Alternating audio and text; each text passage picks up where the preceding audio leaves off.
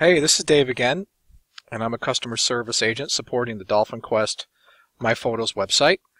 This is the second video in a series of tutorials to help you learn the Dolphin Quest My Photos website. In this video, we're going to cover signing in as a returning member, the photo options page including submitting a request to download all of your prepaid photos, and the shopping cart.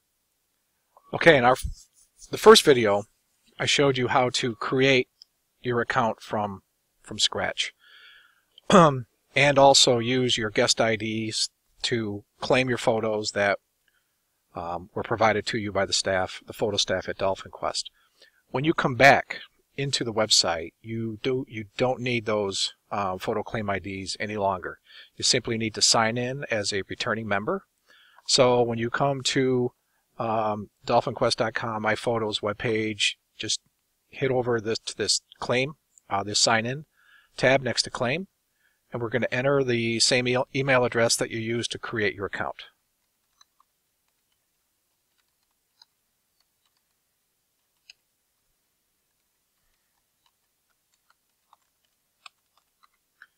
Along with the password, and hit go.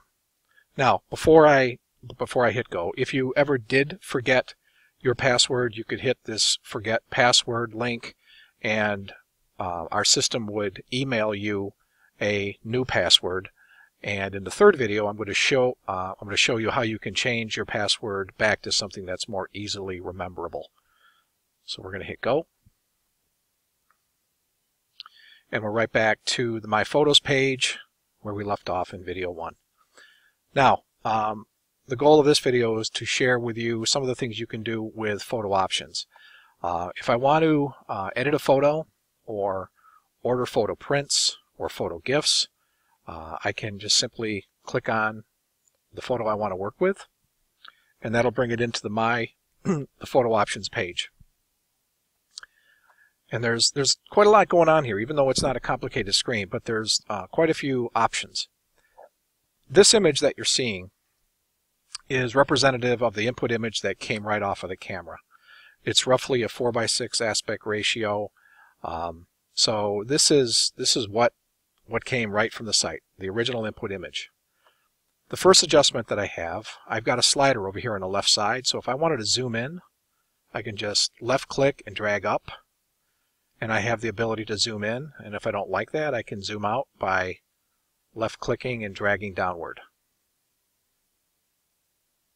Put it up to some place that I like. I can then edit the photo within the frame. Notice the crosshairs in the picture. I'm going to left click, and I can drag up, down, left, right to position the picture at a place where it makes sense. When you're finished with that look, you can hit save, and that will be saved in your account. You know, because the scenery is so beautiful at Dolphin Quest, the staff there elected to not provide borders or any kind of graphical treatment to the photos. But if you wanted to, you could add a border to add a little artistic treatment to the photos, and we do that over here. Right here under borders, we're going to click on the border tab is highlighted, and right now the blank borders are selected.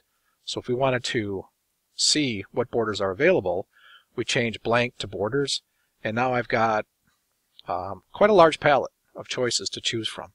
Now, notice that this is a portrait photo or vertical. You would want to choose a portrait or vertical border. Just click on it, and that border is applied. And once again, I can still edit the photo within the border so that it looks nice.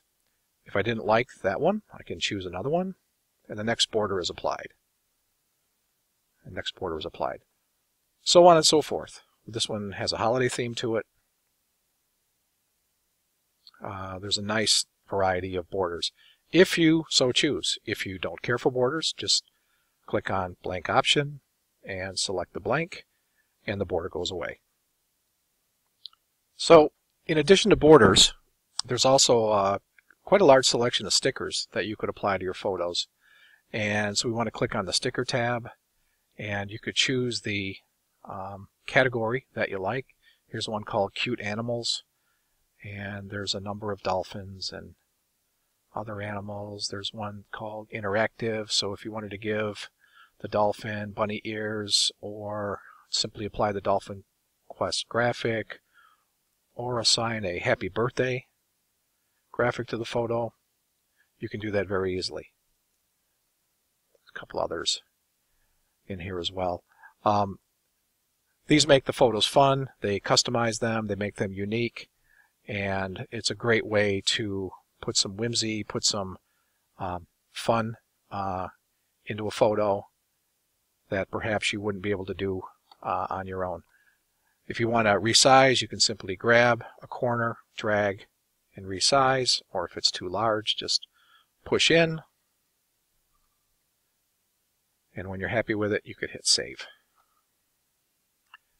And just like with borders, if you don't care for the stickers, you can just drag it off and it was no longer applied, and save it without. It's your choice. The photo options page also allows you the opportunity to order photo print products and photo gifts. So in a case with this one, if I wanted to order a 5x7 print of this photo, I would open up print products, choose 5x7, and then once again I would adjust the photo so that it looks nice within the frame. Be careful, don't zoom out too far, because if you do, these white bars on either side will get printed on your photo, and that's not attractive. So you want to make sure you don't have any white bars in that aspect ratio. If you change your mind and you wanted an 8x10, you could choose the 8x10.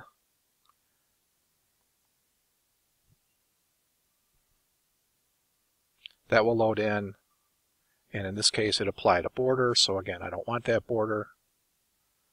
I'm going to choose blank options. And notice that the aspect ratio did change, just as before. Make sure that you don't have the white bars on the side, because they will get printed. Make sure you zoom in so you don't have the white bars. Position the photo so that it looks nice, and you're all set with that. You do have a choice between glossy and matte finishes, so whichever is your preference. The photo finisher can provide either finish to the photo. There's a nice long list of photo gifts that you also have the opportunity to purchase, if you so choose. I'm certainly not going to go through all of these, but mugs and steins and mouse pads and all kinds of fun things. If you were to choose a mug, the website will give you an indication of what the photo will look like. You do have the ability to adjust within. Now this is going to wrap around, so this would be better suited for a landscape photo. There's puzzles, and there are lots of other things. So again, in a case like this, make sure that you would fill the entire frame with the photo. That way the entire puzzle would include elements of the photograph. It's fun to play with. Okay, if this is something that you did want to purchase, you would add it to your cart. And right now I've got a quantity of 1 and the price is $34.99. We're going to add that to the cart. This is for the puzzle. And you get another indication of what it's going to look like. I do have the ability to edit if I wanted to provide further editing. I do have the ability to change the content or the quantity a bit. And if I'm happy with all of this, I can check out. This is standard web-based shopping. You would enter your first name, last name, address, your state. Your email address is pre-populated. If the billing address is different than the shipping address, then you would uncheck this box and continue on. And this is required to I'll go on to the next page. So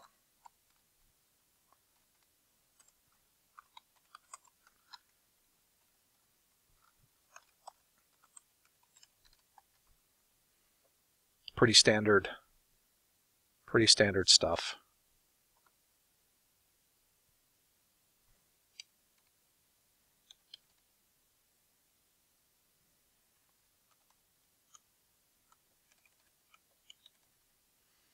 And we continue on.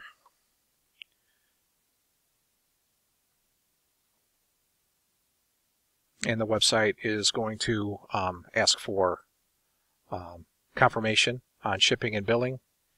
And then it's going to ask for a credit card number, either American Express, Visa, or MasterCard. Once that's all completed, hit place order now. If I change my mind, I can always come back to the shopping cart, clicking the shopping cart icon, clicking X, remove it, and come back home, and I'm right back to My Photos. We're also providing to you on the My Photos page, as well as Photo Options page, the photo release. So that's nice and easy to get to. If for whatever reason you didn't like this picture, you can hit delete, and the photo is deleted. You can download this picture, again, either the current one or the all photos as I showed you in the first video. And the last thing I want to show you is the ability to share this picture. You can share this picture via email. And if I click on the email icon, you put in the addressee or the person you want to send the photo to, and you can send the current photo or all the photos. They get a low resolution image in their email account. You can also share on Facebook, and you